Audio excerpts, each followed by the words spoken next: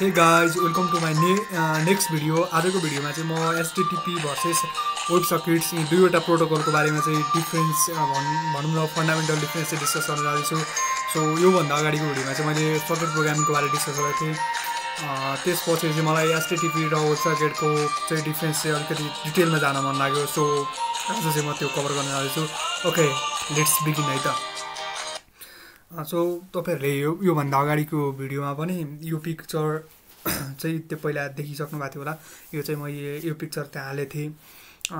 अनि यो पिक्चरबाट चाहिँ अलिकति क्लियर पनि हुन्छ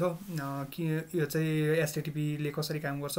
र WebSocket ले कसरी काम गर्छ भनेर छुट्याउनलाई चाहिँ अब बेसिकली HTTP भनेको चाहिँ टपिकमै गइहालौँ। हाफ डुप्लेक्स हुन्छ लाइक वाकी-टकी भनेको चाहिँ एकपल्ट चाहिँ एकापट्टिबाट मात्रै अथवा चाहिँ एउटा क्लाइन्टबाट अथवा सर्भरबाट मात्रै चाहिँ एउटा डाटा अथवा चाहिँ मेसेज फ्लो गर्न मिल्छ, रिक्वेस्ट गर्न रेस्पोन्स गर्न मिल्छ भनेदेखि वेबसकेटमा चाहिँ एकपल्टमा एट अ टाइम बाइ डिरेक्सनल दुवैपट्टिबाट चाहिँ के हुन्छ भन्दाखेरि हाम्रो चाहिँ ट्राफिक फ्लो अथवा चाहिँ मेसेज फ्लो गर्न मिल्छ, रिक्वेस्ट रेस्पोन्स गर्न मिल्छ। यो चाहिँ फुल डुप्लेक्स हुन्छ लाइक फोन। अब हामीले यो क्लियर यो पिक्चरबाट चाहिँ वाकी-टकी चलाएको र फोन कलको चाहिँ इक्जाम्पल छ। So I think you can better understand by looking at the picture rather than मैले एक्सप्लेन गर्नु भन्दा नि I think हजुरहरूले आफैले चाहिँ बुझ्नु पिक्चरले चाहिँ मोर एक्सप्लेन गर्यो होला। So without delaying let's move to our actual differences है। अब मैले चाहिँ बेसिकली 6वटा पोइन्टमा चाहिँ डिफरेन्स पोइन्ट आउट गरेको छु। सो यो मैले चाहिँ एउटा स्लाइड भेटाएको थिएँ अनि प्लस स्ट्याक ओभरफ्लो अनि त्यसपछि एक दुईवटा ब्लग पढेँ। त्यहाँबाट हेर्दाखेरि चाहिँ मैले चाहिँ यति चाहिँ अलिकति भ्यालिड डिफरेन्स जस्तो यति चाहिँ हाल्नुपर्छ, 6वटा डिफरेन्स पोइन्ट हाल्दाखेरि चाहिँ भ्यालिड हुन्छ अथवा चाहिँ यो पोइन्ट चाहिँ ओर्थ छ है भन्ने जस्तो लागेर चाहिँ मैले हालेको है। सो फर्स्टमा चाहिँ हाफ डुप्लेक्स र फुल डुप्लेक्सको कुरा योभन्दा अगाडि नै मैले डिस्कस गरिसकेँ र यो चाहिँ अब वान डिरेक्सनल हुन्छ HTTPमा। यता चाहिँ दुईवटै डिरेक्सनमा हुन्छ at a time, full duplex भइहाल्यो। सो पोइन्ट 1 चाहिँ अलरेडी कभर भइसकेको छ। अब पोइन्ट 2 देखि चाहिँ भनौँ अनि पोइन्ट 2 मा चाहिँ के हुन्छ भन्दाखेरि connection typically closes at one request response pair भनेको चाहिँ कनेक्सन इस्टाब्लिस भयो ह्यान्डसेक जस्तै क्लाइन्टले सर्भरलाई रिक्वेस्ट गर्यो अनि त्यसपछि सर्भरले चाहिँ क्लाइन्टको रेस्पोन्स दिइसकेपछि के हुन्छ भन्दा त्यो कनेक्सन चाहिँ क्लोज हुन्छ भनेदेखि यता वेबसकेटमा चाहिँ त्यस्तो खालको हुँदैन। वेबसकेटमा चाहिँ के हुन्छ कनेक्सन स्टेज ओपन हुन्छ। जस्तै रिक्वेस्ट गर्दाखेरि HTTPमा चाहिँ जेनरली के हुन्छ भन्दाखेरि त्यो रिक्वेस्ट गर्यो त्यसपछि रेस्पोन्स आइसकेबित्तिकै क्लोज हुन्छ। तर यता चाहिँ वेबसकेटमा चाहिँ के हुन्छ भन्दा प्रोटोकल स्विचिङ हुन्छ। सुरुमा HTTPबाटै आउने हो, HTTPबाट चाहिँ प्रोटोकल स्विचिङ भनेको 101 HTTPबाट अथवा HTTPSबाट चाहिँ वेबसकेटमा जान्छ अनि त्यसमा चाहिँ के हुन्छ भन्दाखेरि कनेक्सन किप एलाइभ भन्ने खालको एउटा फिल्ड हुन्छ क्या, त्यो हेडरमै हुन्छ अनि त्यसले चाहिँ के हुन्छ कनेक्सन ओपन गर्छ, ओपन राखिराख्छ। अनि अर्को डिफरेन्स भनेको चाहिँ के हुन्छ भन्दाखेरि request from client to the server and response from server to the client. यसमा चाहिँ HTTPमा चाहिँ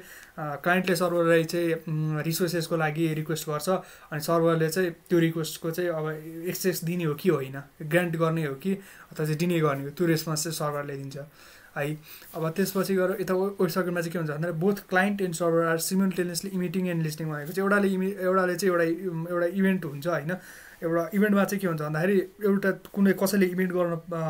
सर्भर अथवा क्लाइन्टमा एउटाले चाहिँ इमिट गर्न सक्छ भनेदेखि अर्कोले चाहिँ लिसन गर्छ अथवा चाहिँ एकैचोटि हुन पायो किन भन्दा बाइ डिरेक्सनल हो। सो एउटा इभेन्टलाई चाहिँ लिसन गरेर बसेको हुन्छ अथवा चाहिँ त्यो इभेन्ट चाहिँ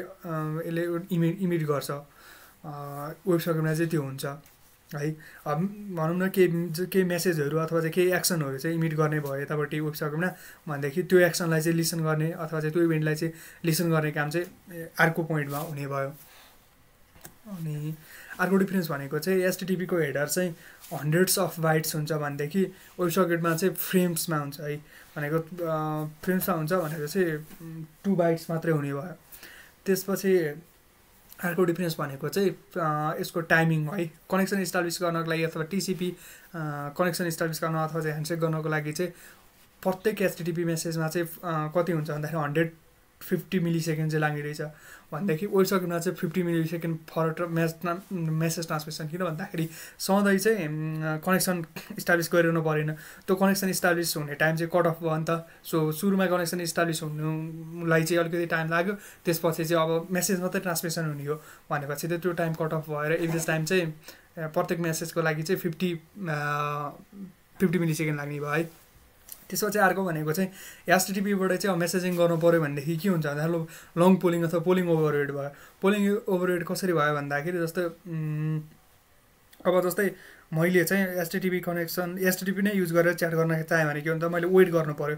टाइम आउट चाहिँ अब अलिक बढी राख्नु पऱ्यो क्या टाइम आउट अलिक बढी राख्दाखेरि के हुन्छ भन्दाखेरि अब मलाई त्यसले मेसेज पठाउँछ कि पठाउँदैन होइन भनेर चाहिँ के भन्नु चेक गरिराख्नु पऱ्यो क्या अब छ कि आयो कि आएन भनेर जस्तै म क्लाइन्ट भएँ अर्को चाहिँ सर्भर भयो होइन अब सर्भरलाई चाहिँ मैले जस्तै 1 मिनटसम्म चाहिँ एक मिनटको चाहिँ मैले टाइम आउट राखेको छु भनेदेखि के भन्दाखेरि त्यो कनेक्सन इस्टाब्लिस भयो अब सुरुमा चाहिँ के भन्दाखेरि अब सर्भरले रेस्पोन्स दियो होइन के रेस्पोन्स दियो अब त्यसपछि पछि नै आउन सक्छ नि त प्रोभाब्ली उसले चाहिँ मेसेज पठाउँछ अरे जस्तै मेसेज पठाउँछ कि पठाउँदैन भनेर थाहा पाउनु पऱ्यो त्यो थाहा पाउनुको लागि चाहिँ यसले रिक्वेस्ट गरेको गर्नु पऱ्यो क्या क्लाइन्टले चाहिँ सो यसमा चाहिँ पोलिङ ओभररेड हुन्छ HTTPबाट चाहिँ हामीले चाहिँ वेबसकेटको जस्तो अथवा चाहिँ च्याटिङ सोल्युसन दिनु पऱ्यो भने चाहिँ अथवा चाहिँ युज गर्नु पऱ्यो भने चाहिँ पोलिङ ओभररेड हुन्छ कल गरेको हुने भयो मल्टिपल रिक्वेस्ट चाहिँ पठाउनु पऱ्यो अर्को नयाँ डाटा चाहिँ रेडी छ कि छैन भनेर तर यतापट्टि चाहिँ के हुन्छ भन्दाखेरि यता चाहिँ पोलिङ ओभररेड हुँदैन किन भन्दाखेरि चाहिँ यहाँनिर चाहिँ कुनै इभेन्ट लिसन गरिरहेको हुन्छ कुनै बेला यता एकापट्टि इमिट भयो भनेपछि अर्कोपट्टि चाहिँ लिसन हुन्छ चाहिँ उसले चाहिँ पाउँछ है त्यहाँनिर चाहिँ पोलिङ ओभररेड चाहिँ हुँदैन लङ पोलिङ चाहिँ हुँदैन सेन्ड्स मेसेज हो भने there is data to send भनेको चाहिँ कुन बेला कनेक्सन सधैँ यिनीहरूको ओपनै हुन्छ सो कनेक्सन इस्टाब्लिस गरिरहनु परेन कुनै बेला अब मेसेज आयो भनेदेखि अथवा चाहिँ डाटा आयो भनेदेखि त्यो चाहिँ के भन्दाखेरि मेसेज पठाउँछ अर्को लागि अथवा चाहिँ अब कनेक्सन अन मेसेज अथवा चाहिँ के इभेन्ट त्यहाँनिर बनाएको हुन्छ त्यो इभेन्टलाई चाहिँ लिसन गरेर हुन्छ अनि त्यसैमा चाहिँ के हुन्छ मेसेज पठाउँछ अथवा चाहिँ डाटा पठाउँछ as in the form of message so आजको लागि चाहिँ 6वटा डिफ्रेन्स मैले पोइन्ट आउट गरेको थिएँ सो आई हेभ डिस्क्राइब दो 6 पोइन्ट मैले केही छुट्याएँ अथवा चाहिँ केही चाहिँ कभर गर्नु छ भनेदेखि प्लिज त्यो चाहिँ मेन्सन गर्नु होला कमेन्टमा अथवा चाहिँ केही मिस्टेक भयो अथवा चाहिँ केही मैले मेन्सन गर्दाखेरि चाहिँ रङली चाहिँ डिस्क्राइब गरेँ भनेदेखि please help me correct that on the same comment section. Comment section are always open for you and any kind of feedbacks are heartily welcome. So मैले मेरो रिफरेन्स चाहिँ यहाँ छ यो दुईटाबाट चाहिँ मैले मेन चाहिँ मेरो रिसोर्सहरू यति हो यो हो सो मैले यो चाहिँ यो स्लाइड चाहिँ मैले सेयर गर्छु डिस्क्रिप्सनमा सो हजुरहरूलाई चाहिँ स्लाइड हेर्नु पऱ्यो भनेदेखि यु क्यान फाइन्ड इट दियर है okay this much for today C you on next video thank you